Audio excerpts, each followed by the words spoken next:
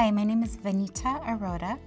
I'm an endocrinologist and Director of Diabetes Clinical Research at Brigham and Women's Hospital and Associate Professor of Medicine at Harvard Medical School.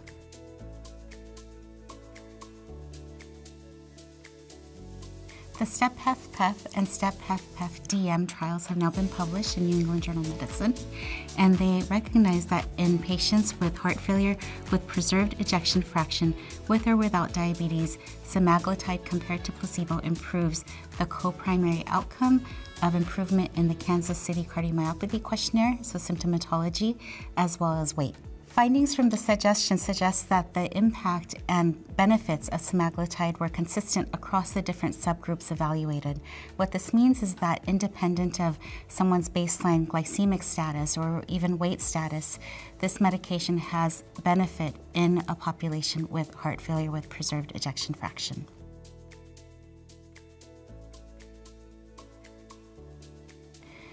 The implications for team-based care are that now we need to have a little bit more interdisciplinary dialogue.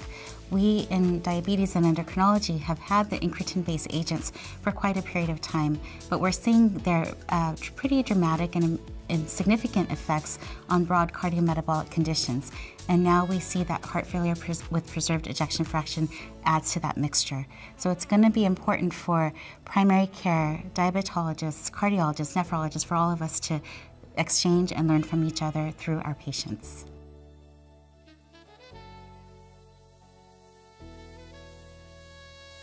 So it is estimated that in heart failure with preserved ejection fraction, approximately 60% are women and 10% are Black. This may be an underestimate, but it's a good starting point.